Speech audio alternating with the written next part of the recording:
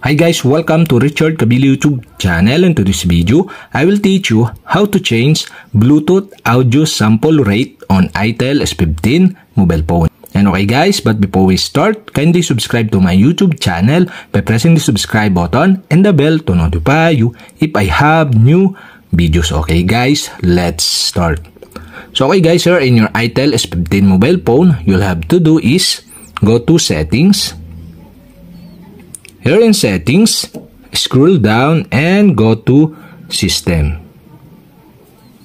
And system, scroll down again and find the developer options. And the developer options is not show or turn off. To show or turn on the developer options, you'll have to do is go to about phone. Here in about phone, scroll down and go to build number. And okay guys, to show or turn on the developer options, you'll have to do is tap the build number 7 times. Okay, 1 2 3 4 5 6 7.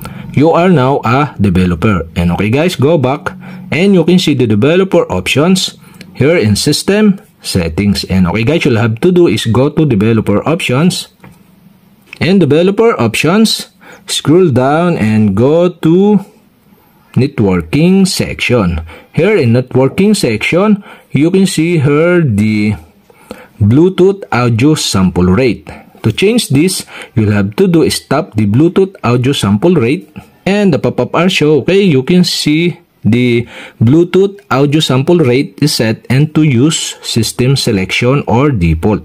So okay, to change this, okay, you can select into 44.1 kHz or 48 kHz, 88.2 kHz, or 96.0 kHz.